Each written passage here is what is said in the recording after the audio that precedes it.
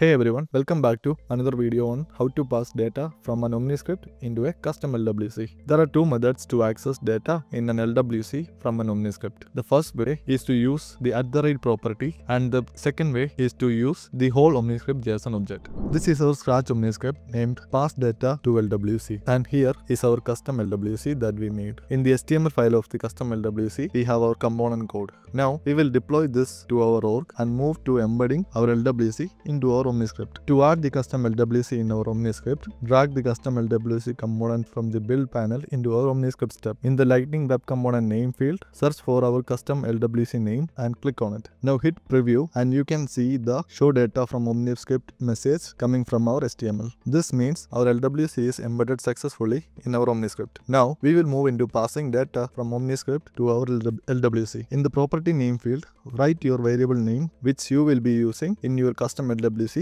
to access data. In the property source field, you can use the variable name available in Omniscript or directly pass data. For this video, we will be using setValues component in our Omniscript for the data. Here, I have added two setValues components from the build panel into our Omniscript. In the first setValues, I have set the element name as color and the element value as red. For the second pair, I am using the name as animal and the value as lion. Now, we will pass this data to our custom LWC. Click on your LWC component in the Omniscript. In the property name field, enter any variable name you will use in your LWC to access this data. And for the property source field, choose color name and pass color from the set values. Make sure you use the $% sign. Moving into our LWC, in our LWC JavaScript file, we are importing the @API decorator from the LWC and we are using the same API to define a variable name called color name. Make sure the variable name color name matches the property name set in the Omniscript. And in the HTML file, we are displaying the color name value. Moving back to our Omniscript, click on preview on your Omniscript and verify the LWC